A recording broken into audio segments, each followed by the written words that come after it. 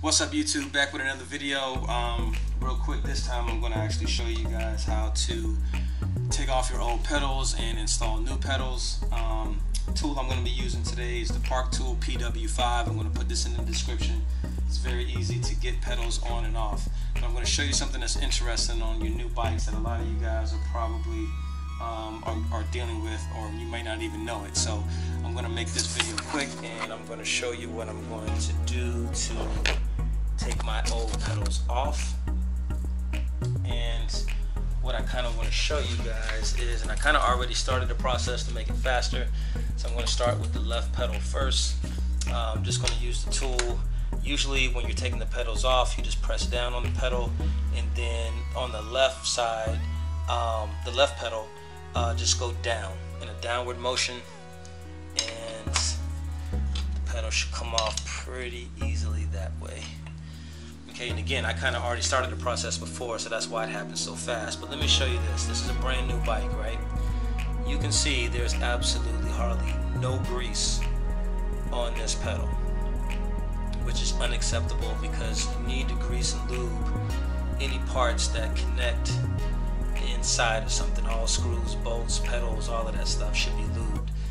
There's absolutely none on these pedals. I'm going to go ahead and do the right side, which is very similar.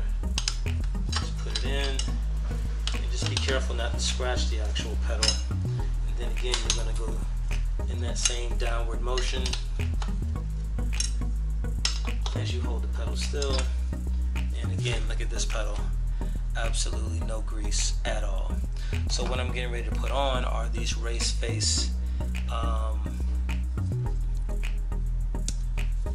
RaceFace Chester pedals, which match the actual my handlebar. And now these came in the mail from Worldwide Cyclerly, and so there's no grease on these as well, but these came in the RaceFace box, so these didn't come already installed on the bike. So I don't expect these to come with grease. So what I'm going to do, I have this right here, call it White Lightning Crystal. It's high performance clear grease, and it says use on seat posts, suspension hubs, headset, threaded parts, cables, bottom brackets, and pedals. And so I've been using it on all my bikes so far. I can't even remember where I got it from. I'm going to check to see if it's on Amazon, but I'll find it and put it in a link in the description. So what I'm going to do is just put, first thing you also want to make sure there is a difference in pedals. There should be a left side and a right side, so make sure you're putting the right pedal on the right side. On the Chester pedals, you'll see on the top in a little corner, this has an L on it, so this is the left side. So I'm going to just put a little bit of grease on it. Actually, I'm going to put a lot, but then what I normally do is just take a piece of paper towel or tissue and then just kind of go over the whole threaded part and make sure it's a lot of grease on there. And it's definitely more than enough for this particular pedal. And so it's okay if you get a little bit more. I mean, you don't have to overdo it, but you definitely just want to make sure it's a good amount on the pedal. So just trying to even it out some here.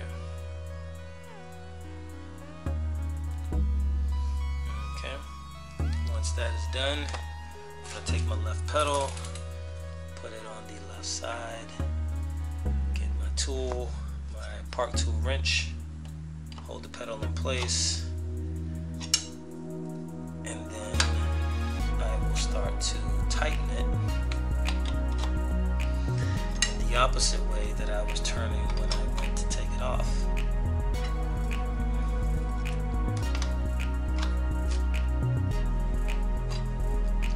Also be careful when putting these on as well, just because you try not to scratch the crank. Well, you're not trying to scratch any parts, but as you can see, it's already on.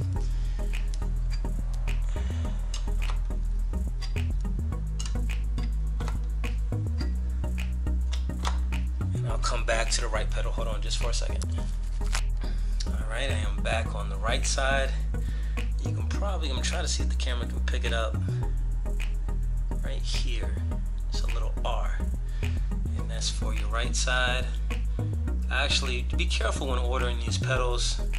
You know, on Amazon, most of these you can get for like 40 bucks. Most people who are selling them to third parties, these are normally like $50 pedals, so you can get them like $10 cheaper on Amazon. But I ordered a pair on Amazon, and they actually sent me 2 right pedals, and there was nothing I can do with that. I contacted the company, and they did refund me, and they told me I could just keep the 2 right pedals. So I'm just going to use those in case I damaged one of my right pedals, but there's nothing I can do with it as far as installing at that time. And so I say that just to be careful, because you know, some of these companies, sometimes you don't know what you're getting, you know, when you buy from some of these companies. So I'm going to go ahead and do the right side right quick, and again, you're just going to go the opposite way that she did initially. Took them off.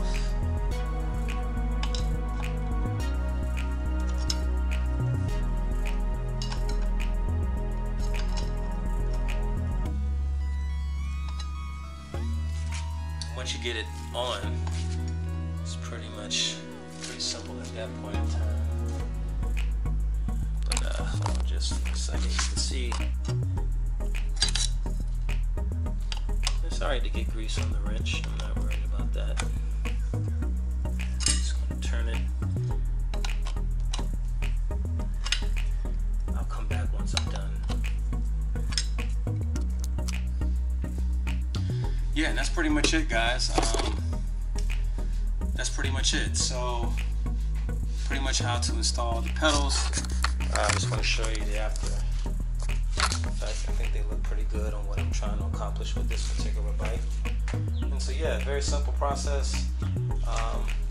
Only thing you need to make sure you're putting the right pedal on the right side. Make sure you grease it, lube it, and then make sure that that it's on tight, because again, if these come off, they're not on tight enough, you're in trouble.